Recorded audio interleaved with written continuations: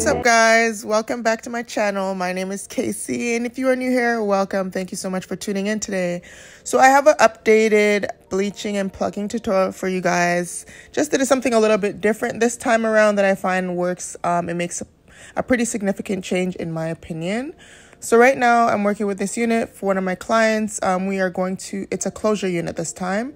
A 5x5 closure, and the knots on this unit are really small, even in the middle. They're really small. So I'm really loving how this wig was put together. And the hairline is, of course, pre-plucked. And the lace, we are working with medium brown lace today. So just want to show you guys. And the wig is 28 inches and is 200% density. The reason you want your knots to be small is because it gives for a more natural look when you go to install. It's easier to bleach the knots and it's easier to pluck out as well. And it just means that usually if the knots are smaller, the wig is put together really well. So I just use some water, a spritz of water just to pull the hair back so that it holds down the flyaways so that you don't get them bleached. So today I'm using BW2 bleach. It's only bleach I have left right now, so that's what I'm going to use. And 40% developer, because that's the only developer I have left as well. But typically I would recommend, if you're new to this, you use a 30 volume developer. 40% developer is much stronger and it will develop faster, and you might over bleach your knots. And this is blue dye, and this is to color correct to cancel out some of the orange, and I'll show you how to use that later. So we're going in with the bleach. I'm using 1 part bleach, 1 part 40% developer. Now the reason I'm using the blue dye in this powder, as you will see soon, is because I find that BW2 is very orange. I typically don't use BW2. I use Quick Blue, and I'll put a picture of it right here. If you'd like to purchase that as well, this is what it looks like. Quick Blue has an agent in it that cancels out some of the orange for you while processing the dye on the lace, as opposed to the B2W. It's very dusty. I don't like it that much at all, but this is all I have, so I'm just going to use it. It still gets the job done. It just takes a little bit of twerking to ensure that the lace is like not too over orange or anything like that. And so if that's all you have around you, at least I'm showing you what you can do to avoid that as well. So you want to mix this into a nice icing consistency. So basically like whipped cream, like whipped icing. So it shouldn't be thin, it should be pretty thick so it spreads smoothly. I'd like to mention, when adding the developer, go in gradually. Even if it's 1 part, try half a part first to see the consistency you get. If that's not enough, you can always go back in with more developer or go back in with more powder to get the right consistency you need. The measuring scoop is found in the bleach container, so you don't have to worry about trying to get your own measurements. The scoop is in the bleach container when you purchase it. I'm going to go in with the blue dye. I'm putting in 2 drops at first, and then we're going to work that in. The blue dye is to cancel out some of the orange. So blue cancels out orange, okay? So blue cancels out orange. So I'm using the blue to help with when I put the bleach on the lace, that it helps like minimize the amount of orange brass that comes off of the B2W bleach. And now I'm going in with a spoon, a plastic spoon, because I don't want to be clocked on here. People talking about, oh, you're not supposed to use a metal spoon. I'm not putting this on anyone's head. So the chemical reaction that you would essentially get doesn't really happen, to be honest with you, but it can. So for any possibilities, please use a plastic spoon instead of a metal spoon. Although you're not putting the bleach on someone's head actually, but either way, just for the bleach, please. I'm using a plastic spoon today. So when you put the bleach in the unit, the reason I'm using a spoon is because the spoon has a curvature like the wig has, and it's easier to spread it in there. And you want to go in with a very light hand. You don't want to press at all. You just want to kind of slide it across the lace, because we're not trying to bleach any of the hair. We're just trying to get the laces from black to brown, to match a scalp look, to give a scalp effect. So that's what we want. You guys, always start spreading the bleach on the the back of the knots as opposed to the front, because the front knots are always smaller, and they always bleach faster. So you want to start with the thicker knots, which is usually in the middle, and then put the bleach on the front knots, because you will end up over bleaching the front knots and the middle knots may not be fully bleached out. So you don't want to run into that issue. Now that all the bleach is on, I'm just showing you guys that it's already starting to bleach, because the knots are so small and I am using 40% developer. You can see that the knots are already turning, like they're already browning up, like they're already turning a shade lighter than black. So now I'm just using a foil. I'm actually just placing the foil in the unit. The foil is going to obviously help with the chemical reaction. It has a chemical reaction to the bleach where it's going to warm the bleach up so that it can continue bleaching. So this is after 15 minutes of leaving the bleach sitting there to bleach the rest of the knots, and this is the outcome. So it is fully bleached. As you can see, the knots are all brown, and that's what you're looking for. You're looking for the knots to be brown, like lightened up, and so that's how you know it's ready to be washed out. If you notice that even after like 30 minutes, the knots are still not fully bleached out, I would still suggest washing the wig out. Even if you have to go back in with bleach again, I would suggest washing it out, shampooing it, leaving it in conditioner for a while, drying it, and then perhaps going back in with the bleach again for maybe another 15 minutes. It's just, you don't want it to sit too long because it will weaken the follicles of the hair. And you'll find that literally if it's over bleached, even when the knots are not turning, the hair will weaken and it'll leave bald spots in your closure. So you'll find that when you comb the closure out, it'll just start losing hair. And if it's over bleaching, you don't want that if the follicles are too tender. So I'm going in with my Beyond Brilliance Pantene Pro-Vene toning shampoo. And this is what I use to tone all my lace closures out. I've been using it for a few months now. I find it works the best for me. And so that's what I've been using. So I let this sit in the toning shampoo to do its job. It sits there for about 10 minutes or so, and then I'll wash it out. So what I use to wash my wigs out, I go in with the Aussie brand. So Aussie, it's in a purple shampoo bottle. I'll show you in a second. So I use the Aussie and I use the Aussie conditioner as well. Aussie conditioner I love. It's what I use for all my wigs. Unless I run out, then I'll use something else. But typically, that's what I'll always use. I find it to be inexpensive and it really works well. So this is what the lace is looking like now that it's washed out. You see, like all the knots are completely changed and it's giving very much scalp at this point. So that's what I'm always looking for. I don't always have this, like it's trial and error. Depending on the closure, some will have still little black spots and some will not. But I knew this closure was going to be really good and give me very little trouble because how small the knots were. So it was like, I just knew it would come out like this. But don't worry if yours doesn't come out exactly like this on the first try. It will take trial and error. It's not your fault. It's literally dependent on the closure. Some take forever. Some will give you a hard time. It's always good to invest in a quality unit because quality units will always guarantee you a nice closure, at the very least. It's going to give you a nice closure. Don't buy cheap hair and then expect the closure to be popping. Like, it's not always the case, and it's going to give you a hard time because the knots are going to be big.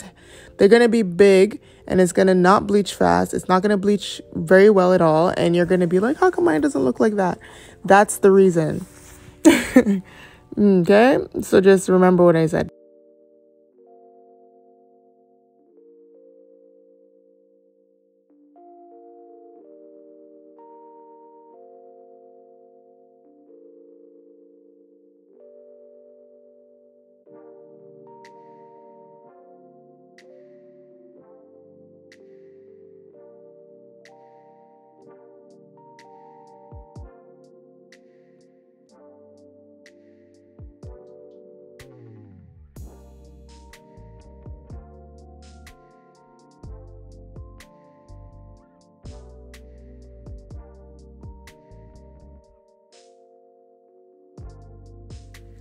Okay, I always say you'll need a mannequin head, okay? I suggest one that is your head size. I have a video that shows you how to measure your head so that you know what mannequin size to buy. So right now I put it on, and there is 3 lines that come on this unit in the front. I'm going to show you in a second. The middle, and there's 2 lines to the side. So the middle is where I'm going to part the unit down the middle. And I always part the units down the middle because that will indicate that that's where the middle part goes. And so that you do not want to over pluck in the middle area at the hairline that much at all. Because if you do, it'll be over plucked and you'll likely ruin your middle part and won't be able to wear it that way. So I made a part to part out where it has already been pre-plucked. So I pluck behind that. I'm not going to pluck where it is plucked yet. I'm going to do some light plucking on it later, but you want to pluck behind that. And you're not going to pluck in the parting. You're going to pluck just behind the parting. Okay, and this is in real time speed. I haven't sped up the video. This is how slow I pluck. And you can go even slower. You could take your time. Plucking does take a long time. So don't think that you're being slow or anything like that. Plucking does take a long time to do. So it's going to take you some time. And if you pluck correctly, you'll get quite a bit of hair that comes out as well. So when you pluck your unit, when you pluck the closure wet, just after you bleach it, the hair will come out a lot easier. Okay, so you have to be very careful. You don't want to go too fast because the hair is very tender and it comes out a lot easier, that's why I like doing it wet. But then you still have to be careful because you can over pluck and get bald spots. So after every couple strokes, I am going in with my comb and I'm pulling the hair that's already been plucked out so that it doesn't deceive me, and I think that it's still there when it's not, and it can cause a bald spot. So although this is a closure, I do want a frontal-like appearance for my client. So that's why you'll see me going in, and I'm going to do quite a bit of plucking on it to give a natural hairline, a pushback kind of effect, to make it look like a frontal, but it's not. And to get a frontal look, instead of having a frontal, to me is ideal. I think that's like a bonus because I prefer closures over frontals, but I do like the natural appearance that a frontal gives. So that's why I like trying to make sure that the closure units give a frontal, realistic hairline appearance.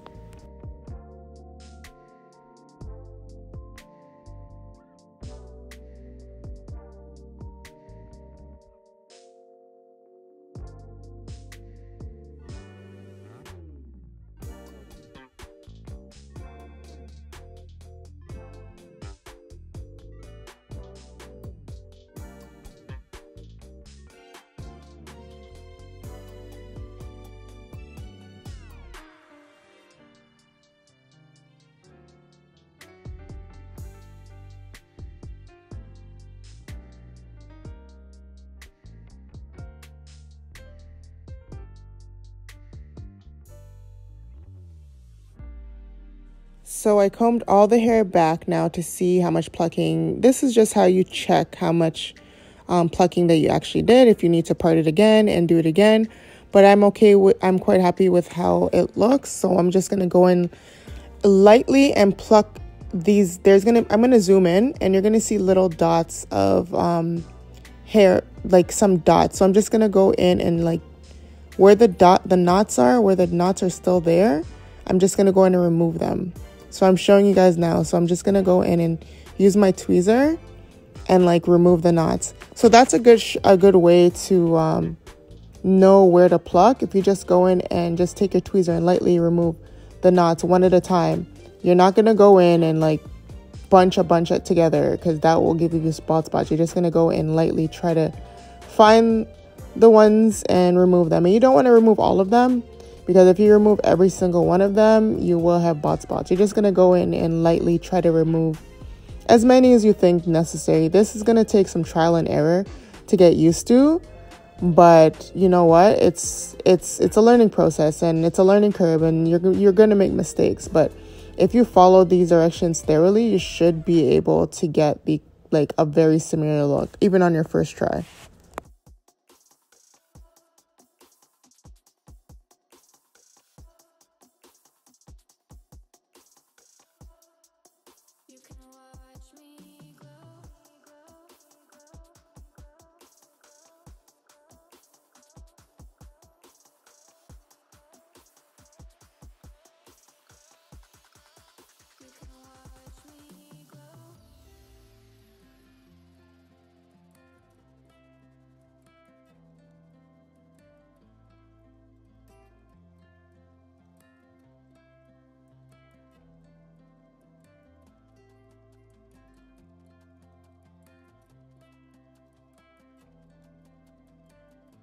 So I'm going to go in and do the same exact steps on the next side. I'm just going to do it sped up, but you guys can watch just to get another angle of how it's done. And every time like it gets a little bit dry, you can just wet it. I keep a spray bottle close to me so that I can see where I'm at and see how much I still need to pluck out. So the pre-plucked hairline, again, I'm going to part it and then I'm going to go behind it and start plucking it. So it's going to be a bit sped up, but you will still get to see the process fairly well. And keep watching because I'm going to actually show you guys how to prep the hairline for an install, even if it's on yourself or if you have a client you want to practice on. I find this being the easiest way to install, like by pre-prepping the hairline before you even put the wig on your client's head. And I will explain when I get there.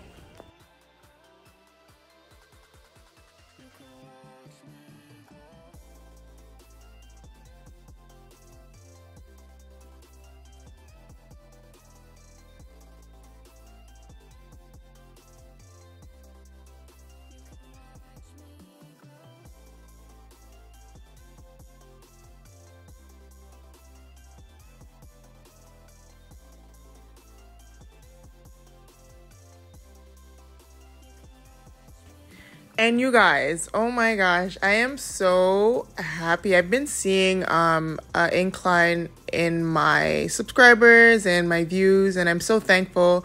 It lets me know that I'm doing something right, and I really appreciate each and every single one of you that tune in to watch my videos or find them helpful. And let me know if there's anything that you guys want to learn that I haven't posted on my channel that you guys want to see me do. I will surely be more than happy to do so. Like, I'm totally in love with doing this, and I will continue teaching you guys whatever it is that you guys might want to learn, you see, or anything like that. I want to bring you guys so much more content. I'm thinking about doing some vlogging and just more content, more hairstyles, maybe even some natural hairstyles. I love it all. So you guys let me know if you're here for that, what you guys want to see. Leave it in the comments. Just let me know. Let's have that conversation. I am answering all comments. So like, you ask away and I am going to be here to answer any of your questions. So feel free. And again, thank you guys so much for your support. I really appreciate it. It means everything to me.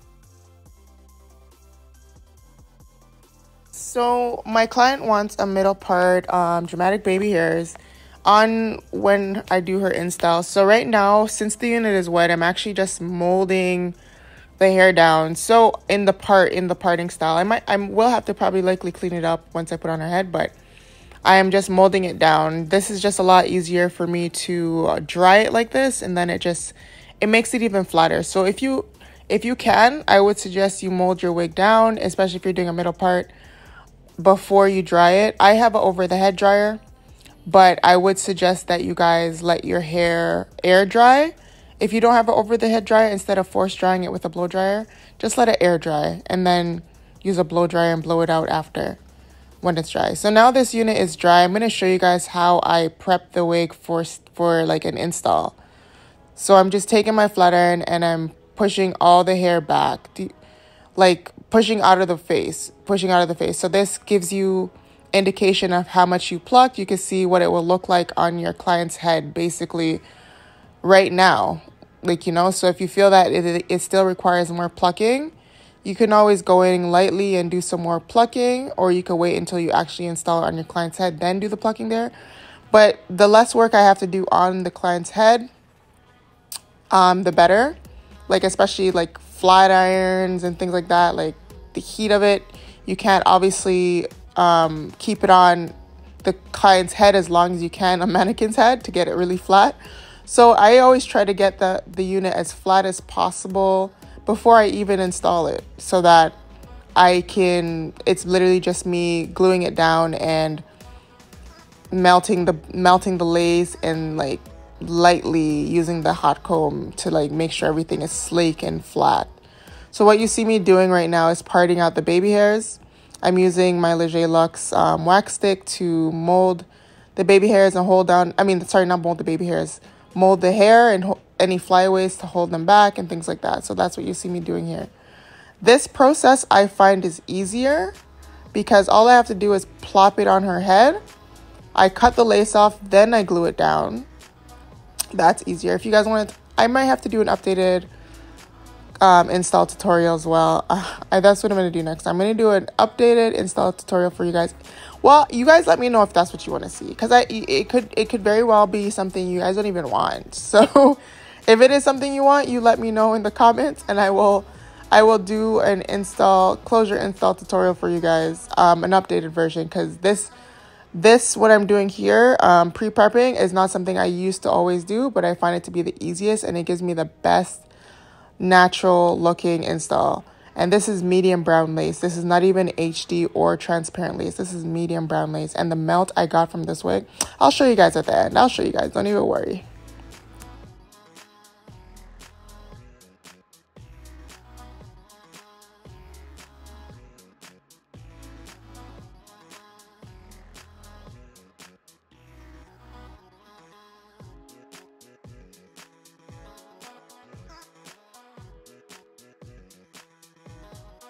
I am playing around with the baby hair to see how they would fall, if they make sense. I'm not cutting them until it's actually on the client's head, or even on my head. This would be the same thing I do if I was to be doing my own hair.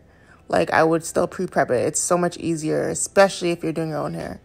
So I found that there still could be some hair that could be plucked out for a more realistic hairline. So that's what you see me doing. After it's dried and flat ironed, hot combed back, it's so much easier to see what may need to still be plucked out. So I'm just going in there and doing a few more strokes just to thin it out a little bit for it to give more of a nice natural appearance.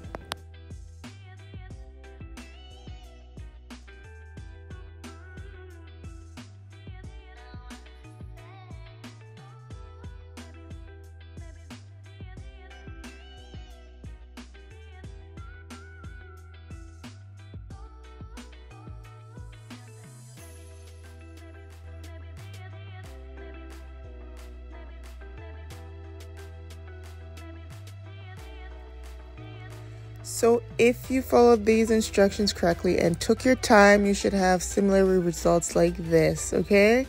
Very customized and ready to install. And this is what the install looked like. This is what it turned out to look like. Look at how melted that lace is into her skin, and it's just a gorgeous install. Thank you so much, you guys, for watching. If you did enjoy this tutorial, please don't forget to give me a like, comment, and share. Thank you. Bye.